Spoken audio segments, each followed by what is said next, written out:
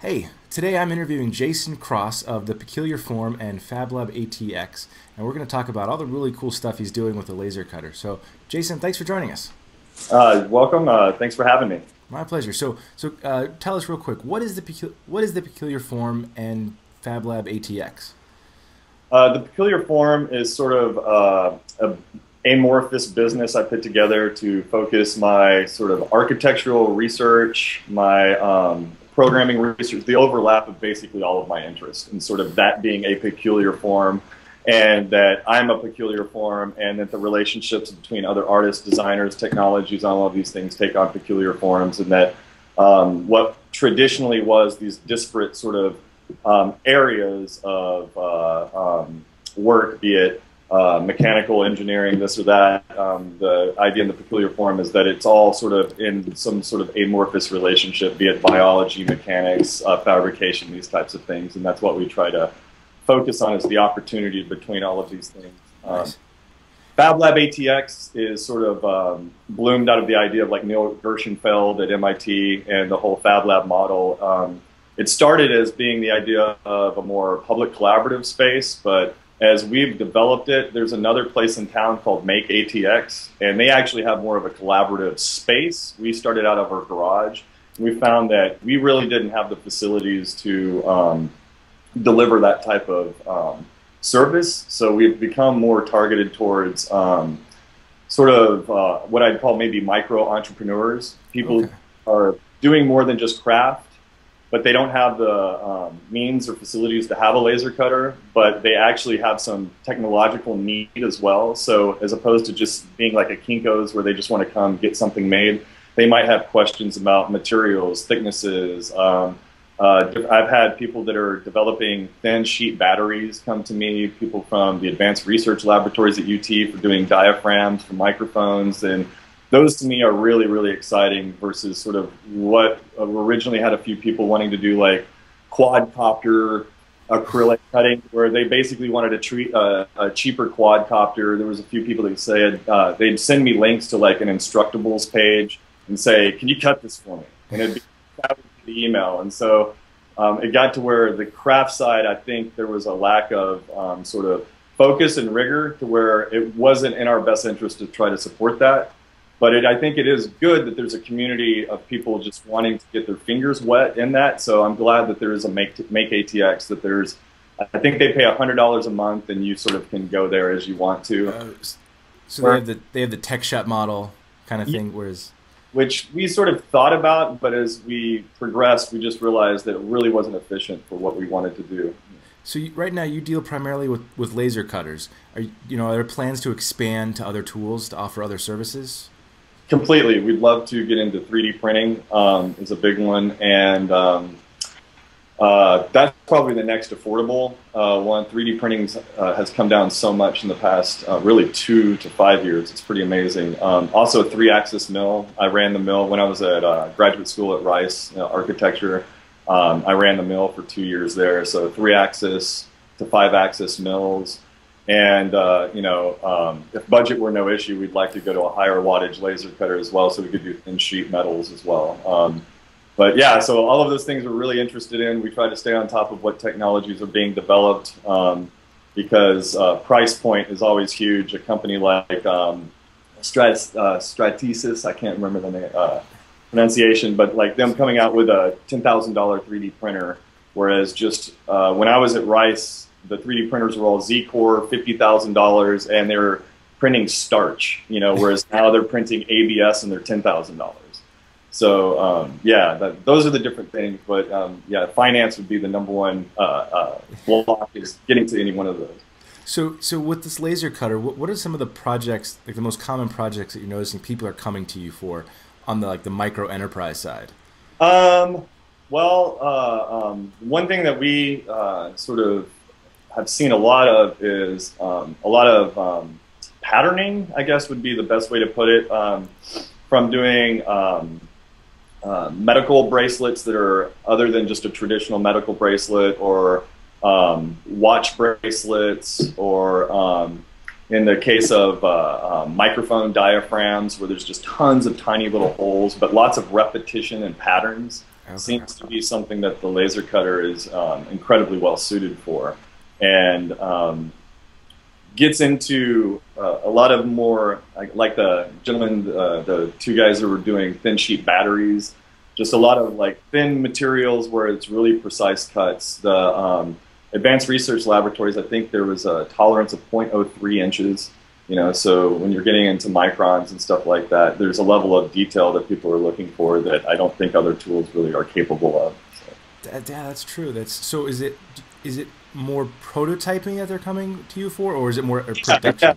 ARL, they were developing like 12 microphones, sensors. They're sort of like sonar microphone type things. And they were doing one off. And then the idea is after they do one, they might come to us for doing different versions of these diaphragms that are within their microphone to advance it. But it's definitely small run for very specific use. And so it's not really a commercial enterprise. Even the other studios like I think it's Push Start, I may have told you about, and Push Start Creative. They've done a lot of sort of testing different patterns, materials, and stuff for their clients. They did a board game that was a custom board game, so had foldable pieces, their own cards. So that was a graphic design group that took basically what was, I think was a marketing tool exercise for an internal, for I believe it was like Dell or something like that. So it was like their management group to play cards with each other, to learn more about each other. But they ended up laser cutting everything and making it a real personalized experience as if it was made by Mattel. But so for them, it was a real sort of self-identified, branded internal experience, which I hadn't considered beforehand, really. But those types of quick one-offs to make it fully customized is really big in the micro level. Very cool. So how are you? I mean, are you actively promoting this space and your capabilities, or is it word of mouth? How are people finding you? It's word of mouth. Since I didn't have a formal space, it's just the garage, I've strayed away from trying to advance too much of us as a space because I didn't want to get caught in the scenario of offering things that we don't actually have. Yeah. So I'll turn people on if they're looking for more to a collaborative space to make ATX. I'm happy to share links, references to other people that are trying to do the same thing because I know we can't facilitate everything for everyone. And I know that everyone's creative urges is pretty much a positive thing, wanting to make stuff. It's just we, like with our own time constraints and budgets, we've found that we just can't facilitate that for everyone. We've even found doing more research to try to help those people that come to us with those needs that there's Austin Hacker Lab, and it's even $65 a month.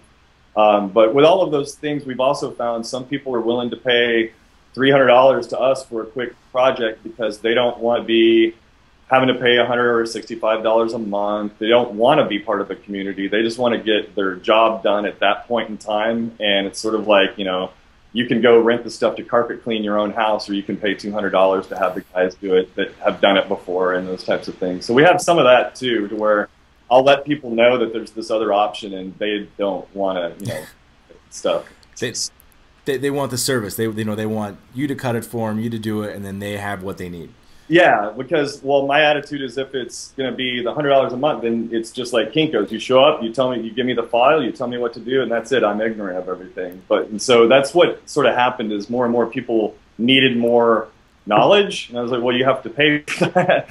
So it became something to where it just sort of filled in its own gap to where we became more of a service fully and less capable and less willing to be just more of a community outfit. So. Good point. Yeah, and one of the really cool projects I noticed on your website, The Peculiar Form, was the business cards cut out of like cereal boxes. Yeah, those are cereal boxes. That's one of the things that we really love to do with the technology, and sort of the idea of the peculiar form is questioning sort of traditional concepts or traditional ideas of things. One of the big things that we don't think has been pushed enough is that this technology is green. Not green because it's using biodiesel or it's this or that. It's because robots are making things right next to you as opposed to ships carrying stuff halfway around the world where they're being made by basically slave labor. We think that in the context of the same thing that the cards cover reduce or reuse, recycle. And in that sort of concept of being sustainable in the United States, we think is sort of a joke because people consume more. So you can recycle all you want, but if you keep consuming more, then there's no really positive aspect of recycling. So our idea it's called direct recycling or direct reuse. And the idea is if you could use these rapid prototyping machines to take something like your cereal boxes and you make your cards using the ink that's already on there and you're just etching the ink away, then what's left is this sort of resulting piece that would be almost impossible to, from the ground up, develop and do the same thing. It would be just so costly to have cereal boxes printed with these designs, then etch them away and do all. I mean, if I went to a graphic designer and wanted that from scratch, that would be just a tremendous project. Yet, by just rethinking what it is to, instead of recycle, but to reuse, go to the first step of it. And we have the technology to easily readapt it. And it's, at that point, we started questioning, then what can the technology leverage? And like the ARL, the precision. So we were like, if it can go 0.03 millimeters, that's the maximum tolerance. We're like, how thick is that ink?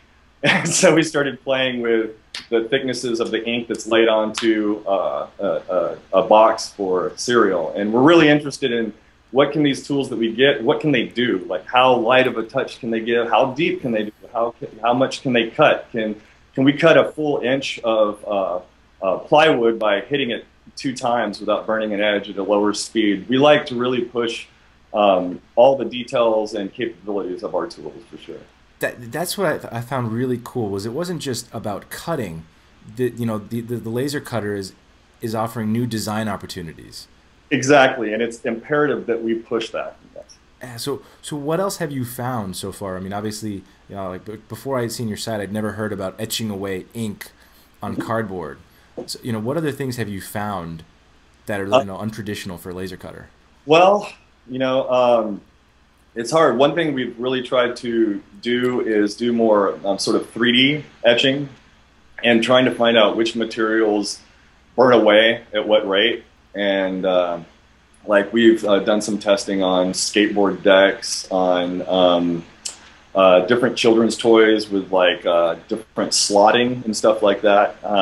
And really trying to see if we can, on a 2D laser, do basically 3-axis stuff, even if it's shooting 2 and 3 sheets and then stacking them and making more what would be traditional sort of like slot manufactured components. Like if you look at old cassette decks that were made in the 80s and stuff, everything's very thin sheet metal, so all the mechanisms are basically flat.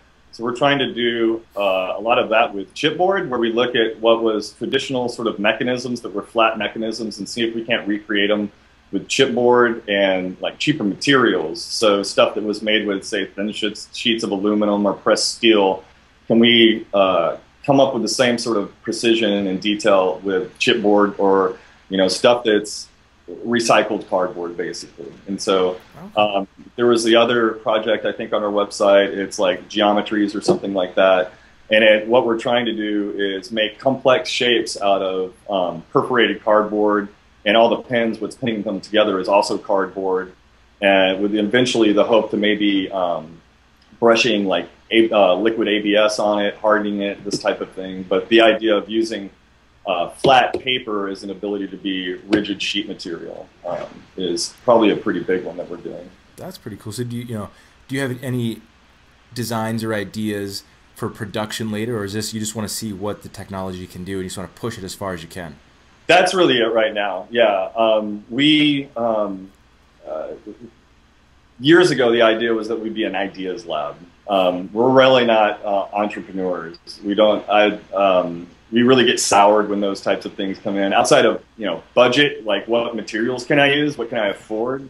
Once you get into like how many you can make and you could sell this and that and which market and this, we feel like that starts to really dilute the focus and the intent from a positive one to what we would consider a negative one. I mean, if that's where we went, we would have never got the laser cutter because there was nothing to afford the laser cutter for to make the widgets for. So I think we sort of come backwards, is that if you have the tools and you're a creative group and you use the tools to constantly do research, the ideas of things to make, the widgets will come out of Those will happen, yeah. exactly. And even the more you communicate with other people that you're working with and do collaborations, the opportunities arise from that interaction as well. So I've found a lot of ideas happened out of doing service work for other clients as well, because I'm not going to necessarily be able to use every single material that exists and try to do every type of cutting there exists. So for instance, the push start, they took a bunch of rubber basically, and we're cutting patterns out of the rubber. And I had been in Guatemala years later and realized that they're making belts in Guatemala from rubber trees. And I was like, wow, you could laser cut patterns into, long strands of rubber and make, really cool rubber belts that are completely green or this or that. But not that I'm doing that, but it was just a quick, landing in my head of an idea of just like how you can directly go to a product and be able to manufacture it. And that is where we want to go when the peculiar store we are developing a store that would be focused on manufacturing these ideas as we have them. So the store would be sort of a virtual store online with virtual products that get manufactured as you order them. And long term, we'd like to see, if that takes traction, maybe teaming up with other laser cutters in other places to where you could order it and then you get it maybe laser cut cheaper locally. Again, on the green thing that, this stuff is made by robots made in the United States, so that as opposed to robots in some manufacturing facility on the other side of the world, no, it should be the robot that's down the street from you in the Kinko's that just prints off the cool Kozik thing or the this or that designed, that we can still limit the run. We can say that there's 200 of these as they get ordered and printed, that's it, next one's version 2. So you can have all the great things that you have with mass production, you can have lines, you can have iterations, but you don't have to spend all the money to manufacture them up front and pay the cost of shipping and all of these things. I know people that do custom toys that I work with, and one of their biggest costs is the manufacturing delivery time. They have the window from China to here, and it takes up about 20 to 30% of their budget, and it keys their marketing, it keys everything else. And it's sort of just ludicrous. And so we're trying to, find a space for products, items, and still doing the research and stuff. But we don't have one take over the other. So you really want to make that supply chain really tiny. Exactly. Like minutes if possible. That's the thing. Those should get as close as possible. We want to extricate all of the middlemen who look at just money, get them out of the picture, and we want the idea, the creator, and the people using it as close to as possible to each other. And hopefully, that's where we see a positive role for robots. Our sort of joke is stuff made by, robots made by robots in the United States. It's something like that. But the idea is that we just, the robots is the idea of robots is the green thing. Proximity to them, like them becoming closer and closer to us, these manufacturing tools. And that's the way we think of the laser cutter. It's a robot. It's talking to my computers, they're robots. And I think the reason why is because it integrates it into your own sort of being, your own abilities, as opposed to it's a printer. It's something that's autonomous and disparate, and we don't think it is. And that's where you can start doing the cereal box thing, is when you start, well, what if we're not going to print on the printer? What if we're printing on the laser cutter? And then we go back on the printer and use the pieces that we got, that type of thinking, I think, is lots of fun and leads us to come up with new ideas. That's really cool. So what are some of the lessons you've learned offering this service? What are some of the things that you didn't know before? You go through this process, you start doing it, and you're like, oh wow, that was was there like a particular speed bump, obstacle you guys had to overcome, or just something cool that you've learned? Well, the biggest one is working with people, and that we found that craft is a very ambiguous word. We love craft, we love digital craft, we're very supportive of craft, and then there's craft, in a sense, the definition of sort of not half-assed, but not rigorous, maybe.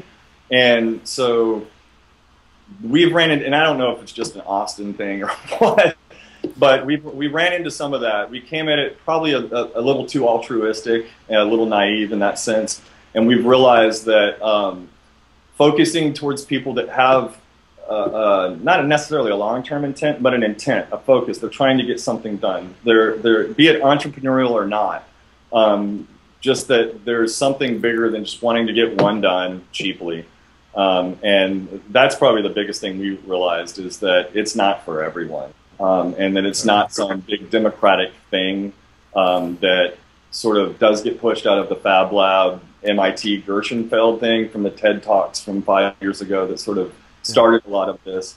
I think a lot of that stuff misses things. But, you know, that's, I hope that answers your question. Yeah, yeah, it does. So basically it's, you know, it's focusing on what's really important and finding that audience that you want to work with that values what you offer. Completely, yeah, completely. And yeah, there's definitely a big early chunk of people that it was a novelty. And so, oh wow, there was a client that came, really nice, that wanted to do custom purses. And she had seen a YouTube of, in China, them doing these purses on laser cutters. So she comes to me and says, look at this YouTube video, I want to do that. And I had to educate her that, well, that's their facilities. I have no idea what their laser cutter settings are. I have no idea what their like fabrication facilities are set up. I was like, that's a manufacturing facility specifically for whatever purse company or purse manufacturing organization. And trying to educate her that you need to figure out then your own manufacturing process. I can't figure that out for you. If I do, I'm going to charge you a lot of money. Yeah, so it's expensive. Yeah, yeah, but those are the types of things we really didn't consider as like, oh, you know, we could laser cut stuff for people. No, what they need is an actual like manufacturing, you know, process. So like that, there's a big step that I think a lot of people miss when you start coming into this technology, because cost versus expectations runs into a big wall. I can take someone that wants to just do some test files and different materials, and before they know it, they've spent $400, $500, and they're wondering what for. And it's like, well, you're doing R&D. Like, it's like, you know, I don't cut your leather for free to find out how it will work. You know, so that's been a big thing.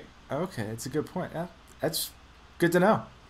Yeah, well, it's, I mean, as the technology becomes more accessible, then awareness of its sort of its use becomes more of an issue, because it's so new, it's so novel, that there's just a lot of ignorance. And so just because it's accessible now, for instance, Lowe's in North Austin, I found out from some people in San Francisco, is going to be the very first Lowe's that has a three-axis mill. And I'd always wondered why a Home Depot or Lowe's didn't have a mill, just one mill room. And but now my thinking is they're opening out in Round Rock. They're going to get a lot of people that want like big wooden stars. You know, they're like, they're not going to get, you know, at a Lowe's, they're going to get a horse. People that want a horse that's going to be on their baby's, you know, carriage, or people that want to, which is fine, but that's not what we were interested in all. And so we ran into some of that, and it's something we were completely unaware of. But it's going to be interesting to see how Lowe's adopts that. Like, where is the education level that the people that come in with a three-axis mill file, where do they go from there? So I think there's going to be a big sort of learning curve between this technology being in people's garages or make ATX in little community outfits, robot groups, to a Kinko's, Lowe's type of thing. But I think we're right here where that's happening, and it's interesting to see people, because we get a lot of them because, you know, I have a background of web design. That's the main way we have now. So we get really high up on the, if you're searching for laser cutting in Austin, you'll probably see us. So we get a lot of calls, a lot of people, and we found more and more, a lot of times that they don't really know exactly how they want to use any particular technology. So they found a cool tool and they want to try something out. Yeah, they saw it on YouTube. It solved someone else's problems. A, B, C, we're ready to go. Let's call this guy, and they'll laser cut everything for us. It's like, and they really do sort of think of it like it's an inkjet printer. I've got my book, press print, and we'll get ready to go. Nice. Well, thank you so much. I really appreciate your time. It was great learning about the laser cutters. My pleasure. If you have any more questions, feel free to give us a call and go to the Peculiar Forum regularly, and we'll probably have more stuff up soon. So. Cool. Thank you so much. Thank you. Have a good day. You Bye. too.